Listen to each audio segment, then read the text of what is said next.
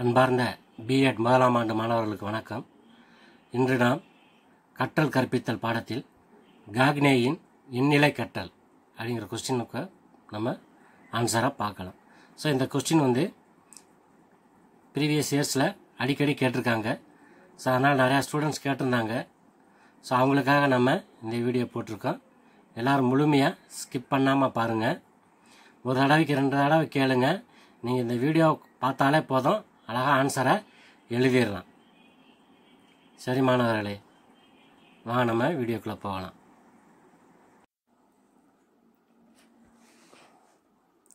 Robert காக்னேங்கிறவர் வரிசை கிரமமாக அமைந்த 8 வகை கற்றல்களை கொண்டு படிநிலை கற்றல் கொள்கையை வெளியிட்டார். எளிய கற்றலில் தொடங்கி சிக்கலான கற்றல் வரை அமைந்துள்ள 8 வகை கற்றல்களை கீழிருந்து மேலே செல்லும் படிநிலைகளை கண்காணுமாறு அமைத்தார். ஸோ அவர் 8 படிநிலை அமைச்சிருக்காரு. ஸோ கீழிருந்து மேலே போகிற மாதிரி அமைச்சிருக்காரு. எளிமையாக தொடங்கி கடைசியாக கொஞ்சம் சிக்கலில் முடியும், அதாவது எளிமையில் தொடங்கி கொஞ்சம் கடினமானதை முடிக்கிற மாதிரி அவர் கற்றல் படிநிலைகளை அமைச்சிருக்காரு. ஸோ ஃபஸ்ட்டு இது என்னன்னு பார்த்தீங்கன்னா குறியீடுகள் அல்லது அடையாளங்களை கற்றல். அடுத்தது தூண்டல் துலங்கல் இணைப்பை கற்றல், உடல் இயக்க தொடர்பு இணைப்பு, சொற்களை இணைத்து கற்றல், வேற்றுமை அறிதல், புதுமை கருத்து கற்றல், விதியை கற்றல், சிக்கல் அல்லது பிரச்சனையை தீர்த்தல். ஸோ இந்த 8 ஸ்டெப்பை நீங்கள் படிச்சுக்கிட்டாலே போதும், நீங்கள் நீட்டாக எழுதிடலாம். ஸோ இந்த இதை மட்டும் ஞாபகத்தில் வச்சுக்கோங்க. ஸோ இதுக்கு எளிமையாக நீங்கள் இந்த ஃபஸ்ட்டு எழுத்தை மட்டும் ஞாபகத்தில் வச்சுக்கோங்க. கு து வு சோ வே போ வி சி.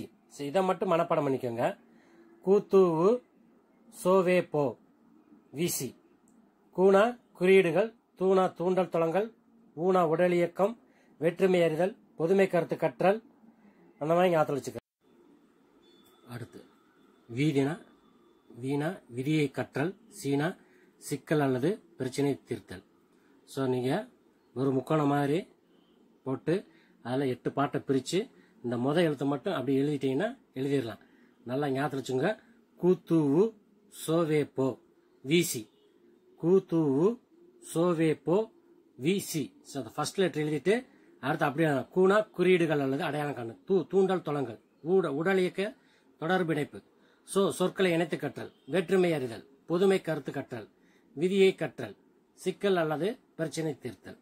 ஸோ இந்த மாதிரி நீங்கள் எளிமையாக எழுதிடலாம். ஸோ ஃபர்ஸ்ட் லெட்டர் மட்டும் ஞாபகத்தில் வச்சுக்கோங்க. அழகாக இந்த படத்தை போட்டு மேட்ரை எழுதிடலாம். இந்த பாயிண்ட்ஸை மட்டும், இந்த ஹெட்டிங்கை மட்டும் எழுதிட்டீங்கன்னா உள்ளே இருக்க மேட்ரை அழகாக நீங்கள் எழுதிடலாம். ஸோ இன்னொரு கொஞ்சம் சொல்கிறேன், நல்லா ஞாபகத்தில் எடுத்துக்கோங்க. கூத்துவு சோவேப்போ விசி. குறியீடுகள் அல்லது அடையாளங்களை கற்றல், தூண்டல் துலங்கல் இணைப்பை கற்றல், உடல் இயக்க தொடர்பு இணைப்பு, சொற்களை இணைத்து கற்றல், வேற்றுமை அறிதல், புதுமை கருத்து கற்றல், விதியை கற்றல், சிக்கல் அல்லது பிரச்சனையை தீர்த்தல். ஸோ அடுத்து நம்ம வரிசையாக ஒன்றையும் பார்ப்போம். குறியீடுகள் அல்லது அடையாளங்களை கற்றல். ஸோ இதில் நம்ம ஆன்சர் எழுதிடலாம். என்ன சொல்லியிருக்கு? குறியீடுகள் அல்லது அடையாளங்கள் கற்றல்.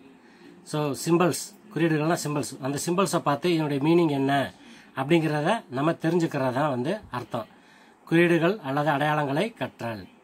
ஃபார் எக்ஸாம்பிள் என்ன சொல்லலாம்னா, இப்போ நீங்கள் டிராஃபிக் சிக்னலில் பார்த்தீங்கன்னா இந்த சிவப்பு லைட் எரியும், அடுத்து மஞ்சள் எரியும், பச்சை கலர் லைட் எரியும்.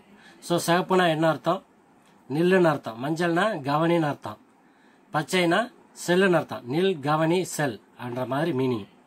ஸோ சிவப்புனா நீ கிராஸ் பண்ணக்கூடாது, நீயே நில்லுன்னு அர்த்தம். ஸோ மஞ்சள் லைட் போட்டாங்கன்னாக்கா நீயே கிளம்புறதுக்கு ரெடி ஆகலான்ற மாதிரி அர்த்தம், பார்த்துட்டு கிளம்பு. ஸோ பச்சை லைட் எரிஞ்சதுன்னா நீயே அந்த சிக்னலுக்கு அந்த கிராஸ் பண்ணி நீங்கள் போகலாம், டைரெக்டாக நீங்கள் செல்லலாம் அப்படின்ற மாதிரி அர்த்தம். அடுத்தது பார்த்தீங்கன்னா தூண்டல் துலங்கல் இணைப்பை கற்றல்.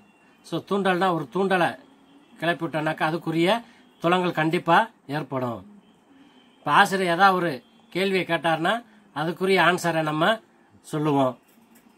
ஸோ பசி எடுத்துன்னு சொன்னால் உணவை நாடுறோம். ஸோ இந்த மாதிரி சொல்கிறோம். ஸோ ஒரு தூண்டல் இருந்ததுன்னா அதுக்கு ஒரு துலங்கல் இருக்கத்தான் செய்யும். ஸோ அடுத்தது உடல் இயக்க தொடர்பு இணைப்பு. 2 அல்லது அதற்கு மேற்பட்ட தூண்டல் தளங்கள் தொடர்புகளை இணைப்பது, குறிப்பாக சிறு சிறு உடல் திறன்களை இணைத்து சீரிய அல்லது சிக்கலான செயல்திறனை அடைவது. ஸோ உடல் இயக்க தொடர்பு இணைப்பினா 2 அல்லது அதற்கு மேற்பட்ட தூண்டல் தளங்கள் தொடர்புகளை இணைப்பது, குறிப்பாக சிறு சிறு உடல் திறன்களை இணைத்து சீரிய அல்லது சிக்கலான செயல்திறனை அடைவது. ஸோ அடுத்தது சொற்களை இணைத்து கற்றல். ஸோ சொற்களை இணைத்து கற்றல்னா சொற்களை பொருத்தமாக இணைத்தலில் கற்றுக்கொள்வதன் மூலம் மொழிபெயர்ச்சியை பெறுதல். சொற்களை பொருத்தமாக இணைத்தலில் கற்றுக்கொள்வதன் மூலம் மொழிபெயர்ச்சியை பெறுதல். ஸோ அடுத்தது வேற்றுமை அறிதல்.